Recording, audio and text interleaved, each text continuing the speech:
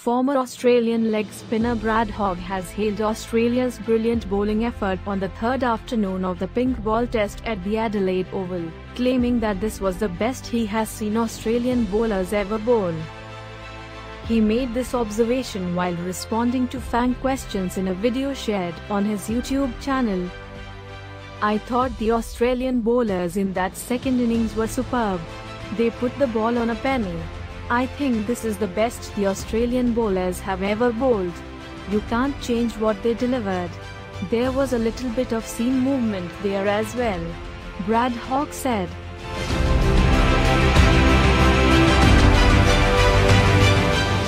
The Indian batsman had to change if anything.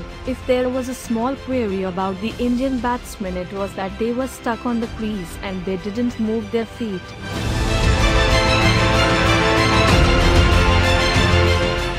They were playing away from their body. They were chasing that seaming delivery and they came unstuck. But I can't really put too much blame on the Indian batsmen because they were under so much pressure and it was a roll-on effect and Australia had their day. I don't expect this to happen again through this test series. I think India are going to work things out very quickly and come back stronger and better for it. And Virat Kohli is not going to be there, so some of these younger players have to lift.